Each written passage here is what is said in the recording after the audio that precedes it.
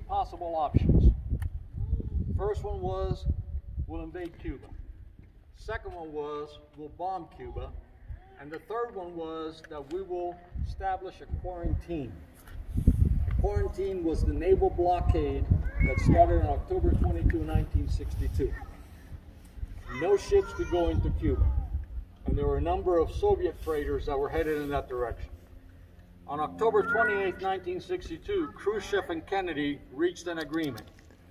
The agreement was that the United States would publicly announce that they would not invade Cuba, and that privately we would remove the Jupiter missiles along the Turkish border. Khrushchev agreed to stop construction of the missile bases and remove the IL-28 nuclear bombers from Cuba. On November 22nd, 1962, the last bomber left, and that's when the quarantine or naval blockade was lifted. However, during that time, the United States had something that was called the polar defense. We had over 209 Hercules missile bases up the East Coast, across our northern border, and down the western side of the United States. But it had an Achilles heel, because if we ever expected an attack, we thought it would come over the polar ice cap.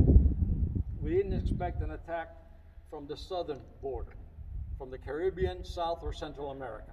And obviously, that did not bear out. So on October 28, 1962, out of Fort Bliss, Texas, during the Cuban Missile Crisis, there was an emergency deployment of a Nike Hercules missile battery out of Fort Bliss, Texas. At midnight, the soldiers were told, get on the train. Of course, the soldiers would always say, they asked, where are we going? And the Army, as it always says, you'll find out when you get there. And where they got to was 2 miles outside of Everglades National Park, amidst the tomato and bean fields. They placed the missiles on the ground and the tents on the ground. Now, some of the local farmers came by and said, hey guys, you know, when it rains here, it floods. The Army doesn't always listen to civilians. First rainstorm came, missiles sank, all the tents got soaked, so they set up some wooden platforms. Now, this was not considered particularly good duty because your neighbors were rats, snakes, alligators, mosquitoes, and for the fun of it, we threw in a hurricane every once in a while. Now, the rats were so bad that at night sometimes they would walk around with handguns and shoot the rats. Now, where you're standing at right now used to be what was called the hole in the donut. This was a 3,300-acre aioli tomato farm surrounded by Everglades National Park. They borrowed money from the federal government. They went bankrupt. So all of a sudden you got 3,300 acres that are available. National Park Service raised their hand and said, we'll take them. The Army said, we want to build some missile bases, so we'd like 700 acres. I'll let you imagine the very friendly and amicable discussions that took place between the Army and the National Park Service about building a base inside of a national park.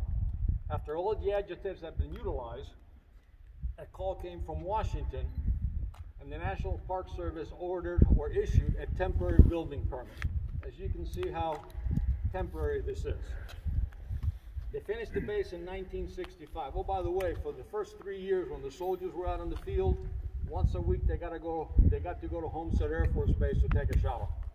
Otherwise, they were on their own. Base was finished in 65.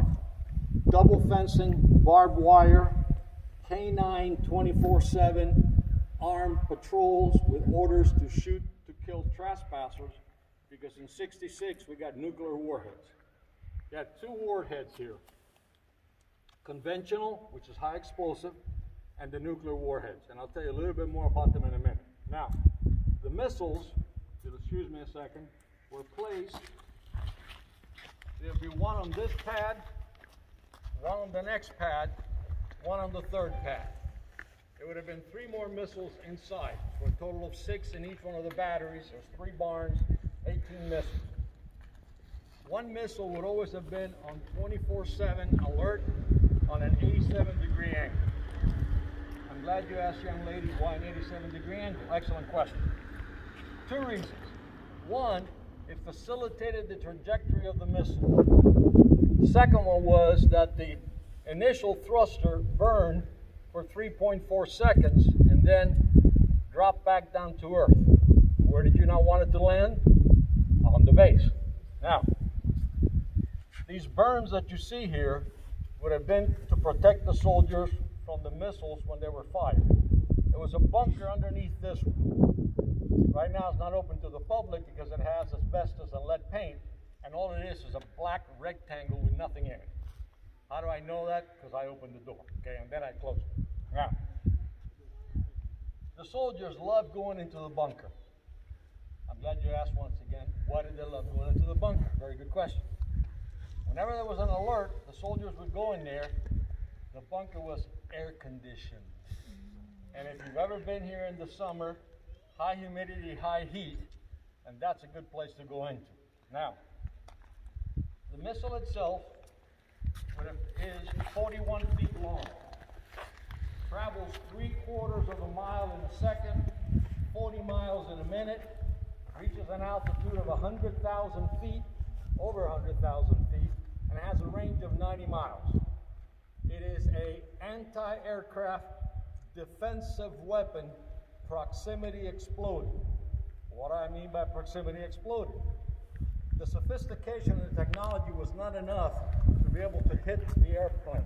So what you would do is there was a bomber coming, you get it close enough, you explode it, it would destroy it. Okay? Now, two types of warheads. One would have been the conventional high explosive. If you have one or two bombers coming, that's what you would utilize. If you had a fleet of bombers coming, and don't forget there were 42 in Cuba, you would use one of the nuclear warheads.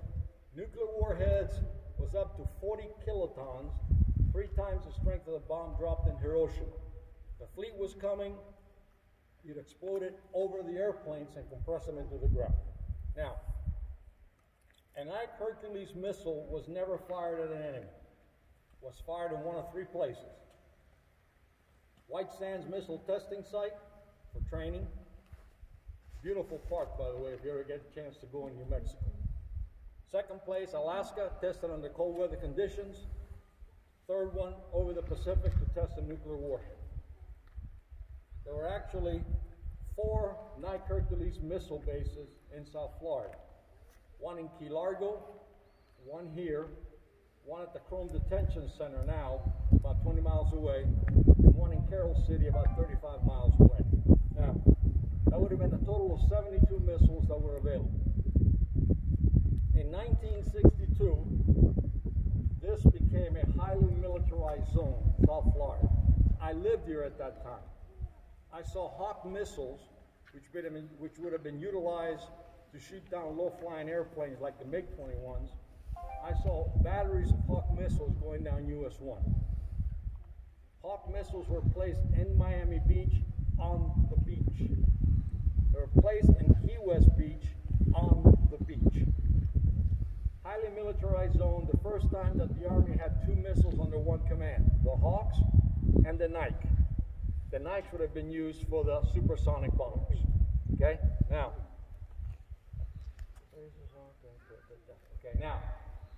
when you came in, you drove that nice long road. The soldiers used to race their vehicles up and down those roads. Okay, that wasn't a heck of a lot to do. The bulk of the bases were underground in the rest of the U.S. Here, a lake was formed on the other side of that fence in order to create the fill to build this base. When the soldiers would race their cars, if one of them cracked up and they couldn't repair the vehicle, or another soldier had a vehicle here and they were sending an emergency deployment, nobody wanted the vehicle, they'd go like this into the lake. I'm glad you asked that question. Where? Yes. Why did they go into the lake, and how do we know? 2 reasons. First of all, one of the soldiers told us. Second one is this base, which was the last Nike Hercules missile base to be decommissioned, was decommissioned in 1979. The park acquired the property back in 1981, and they started reclaiming some of the land. By reclamation, we mean returning it to its original state. So they had a lake there that said, shouldn't be here. So they drained the lake. They found not 1, not 2, not 3, not 4, not 5, but 6 vehicles have been dumped in the lake. They took those vehicles out. As a matter of fact, I have a picture sitting over there you can take a look at showing you how it took place. The Cuban Missile Crisis was the closest that we ever came to nuclear war. There was only one casualty during the Cuban Missile Crisis. That was Major Anderson. A Cuban SAM missile battery fired a missile without authorization that shot the plane down and killed him. We could have gone to nuclear war over that. There were 2 nuclear Soviet submarines in the Caribbean that had nuclear torpedoes. They were being shattered by our destroyers. Our destroyers were trying to get them to come to the surface by dropping these containers on it that were not depth charges, but sounded like depth charges. Those captains had permission to have fired their nuclear torpedoes. They did not.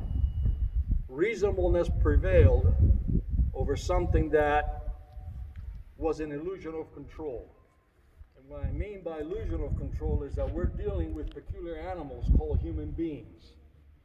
And as we all know, we sometimes do things that are awfully right, sometimes not so good.